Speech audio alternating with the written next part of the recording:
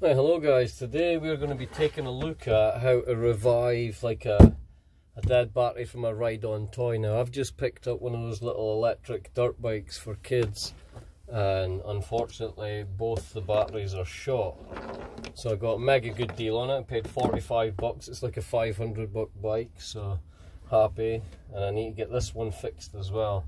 Now this is a 12 volt battery, so I'm going to show you. If you don't know, if you've maybe left your kid's toy uncharged for pure ages and ages and you're having difficulty with the charger, I've got a smart charger as well, and they're too smart. So when you put them on and the voltage is too low, it just won't charge it whatsoever. It comes up as an error.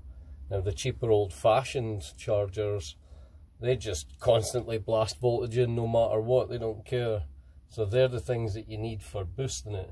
I have a way of reviving these, but yeah, I'll show you the voltage. We'll stick the voltage on 20 volts since this is a 12 volt. We won't want to go less in case we blow the machine.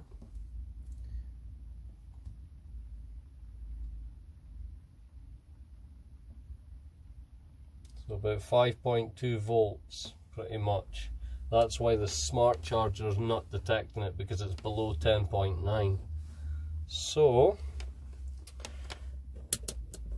let's get this battery working again. Now first of all, I want to pop the cap. I'll have 3 batteries to fix, so in time it's probably going to take a couple of days for me to fix the other batteries. Right, there's the cap off. We'll bring you over. This is a sealed lead acid battery. So we'll bring the caps off. These are just little rubber caps. Now if you notice, see how they're sucked in? That tells me the cells are empty inside there. It's caused a vacuum in sucking those lids down. Now, those are nothing, they're just little rubber tips. Sometimes you'll hear them. But remember, it's no joke, it's battery acid in here. So get your eye protection on. I will do. And I'll see you at the next part. Okay, so I have a cup of water here this is deionized water, but you really want distilled water. Even rainwater will do. And that'll be to refill the cells again. But do note that when recharging the cells will absorb some water, and the battery won't just be good to go after that. Once you've gave it a cycle, it might drink some of the water, so to say, and you just want to top it back up again. Get it through its cycle, and then all will be well. Now I'm going to use a jump start kit for a car. It's just a 12 volt jump start kit, but you could use another 12 volt battery, and all you're going to do is link positive to positive, negative to negative, and just let the power from the other pack leach over into this until they equal, and that'll bring the voltage up high enough to trick the smart chargers, because most chargers nowadays are smart chargers. They just got some little bugs inside that are too smart and stop things from happening. Now, I don't know if you can see, but down inside here you can't really see.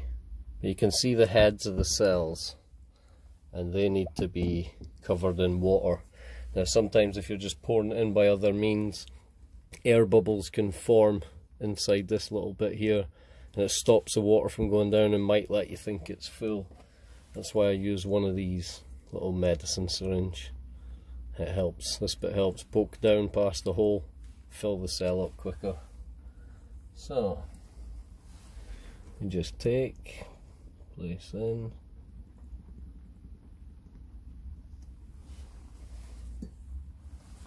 and just do that to them all.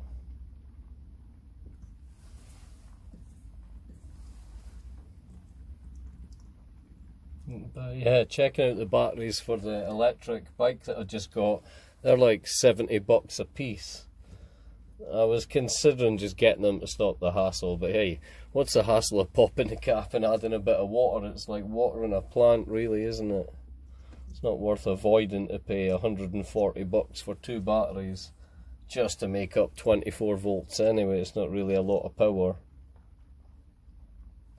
when a I could just fix the batteries myself and get them going again. Now, things like these lead acid batteries, you're meant to be charging anyway. Like, they're more commonly known as a car battery, but a car has an alternator that's charging at over 14 volts the whole time, so the battery's permanently being like trickle charged anyway. So apart from that, most other things just sit. They're barely ever being used to be recharged. And a lot of them are in kids' ride-on toys.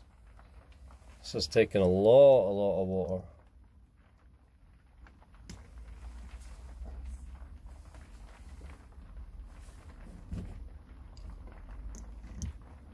Yeah, a lot of the kids' ride-on toys, you use them a couple of times 1 week and then they're maybe put away in the cupboard for a month or so. It's always best to charge them before you stick them away in the cupboard. So you've had your charge them, go out, have your fun in them, and then when you bring them back home again, it's just always wise to charge them before storing them. It's a good practice with any lead acid battery.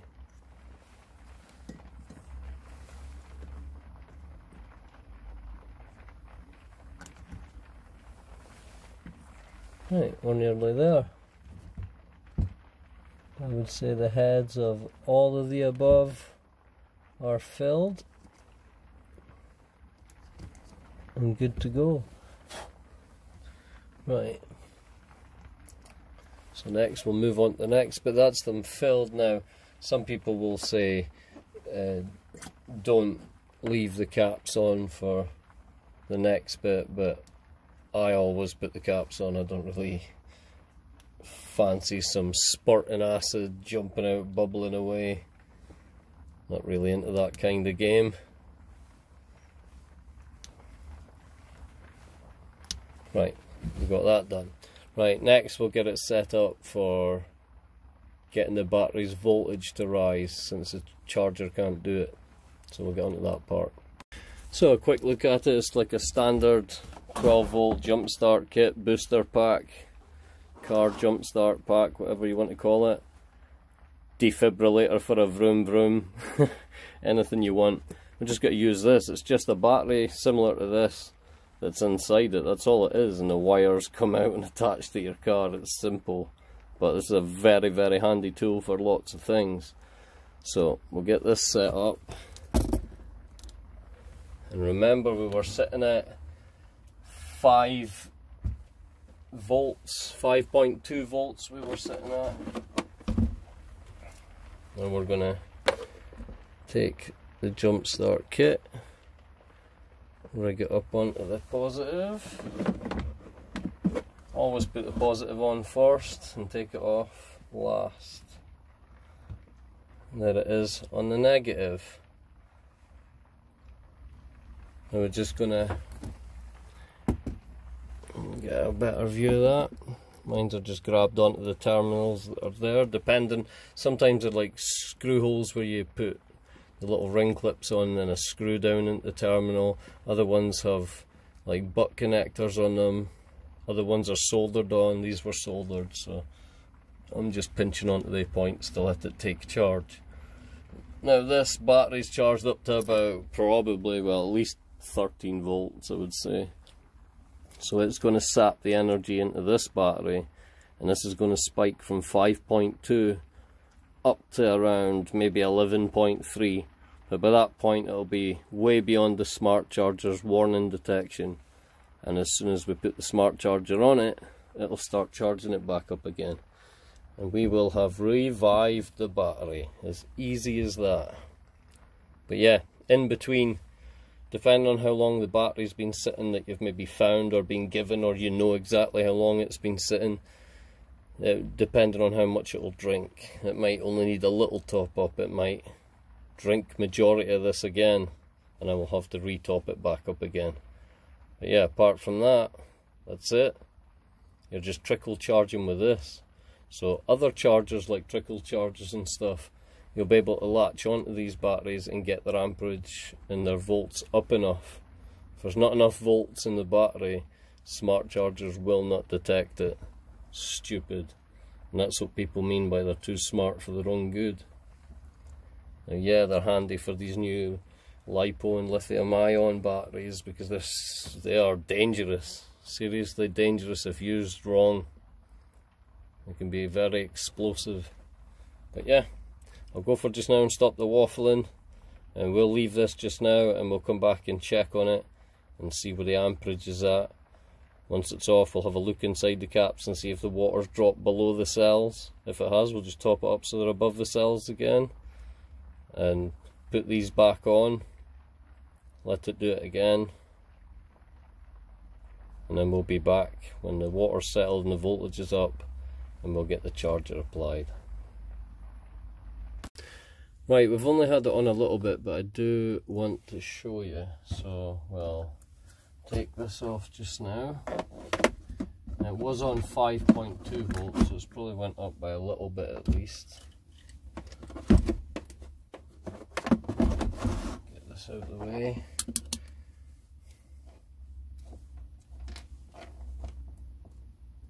It was 5.2, see now it's 10.8. I don't know if you can see that, but it's 10.8 and I've literally only been away half an hour, so it's boosted up.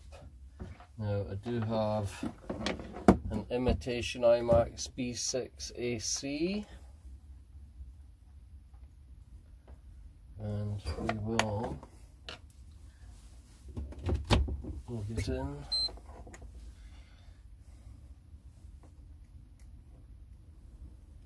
Make sure I cannot touch. Now I will stick this on, I'm not sure what the charge is, but I'm sure that's absolutely fine. We will maybe just drop it down. Oh, where are we? We'll drop it back down to 1 amp, and that'll be good enough for us. So we'll see if it'll trigger. Now it was saying low voltage and it would refuse to charge.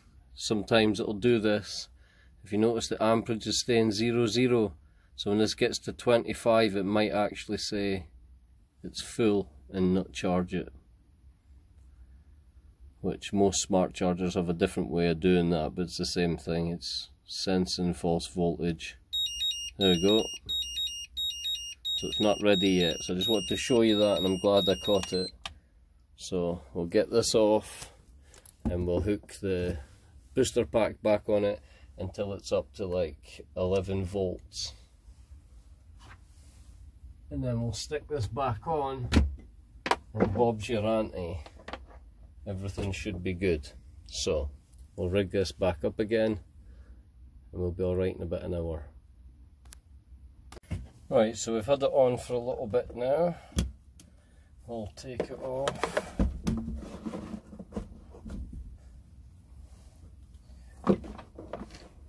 Give the voltage a little check and see if it's went up any. Should have.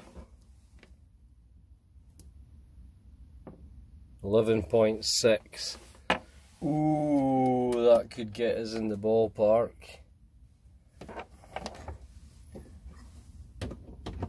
Hopefully it takes.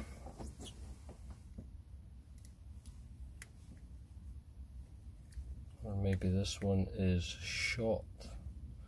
But I guess we'll find out.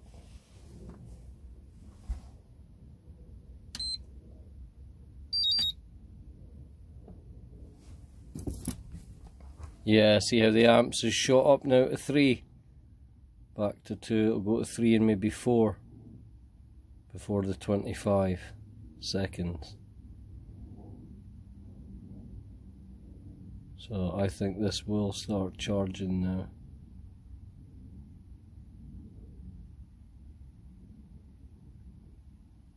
Come on. Yeah, see how it's 26, 27. That's it guys, that's the battery fixed and already cycling. So what I'll do is this runs for I think 2-hour charge. So I'll let it take its 2-hour course, take it off, let the battery chill, and open up the caps again and see if any of the parts inside need filled, the cells need to be covered in water. And if so, I'll just rectify that, stick it back on another charge. But that's it. So as you can see, that's how you trick a smart charger into charging your stuff. All I used was a jump start pack, but you could use another similar battery. Just link wires from red to red, black to black, and the power from the battery will seep and trickle over into this one, boosting the voltage up, tricking the smart charger into working it. See? Now I got to go and do another 2 batteries similar to this to get the electric bike going. That should be a doddle. But anyway, that's it guys. I'll go for just now because this video is probably going to be quite long. A long way of showing you how to charge a battery, but rather than buy new ones, this is how you recover them. So good luck, and if this helps you in any way, please leave a thumbs up or come back and give us a comment. I don't even mind if it's cheeky. Bye for now guys.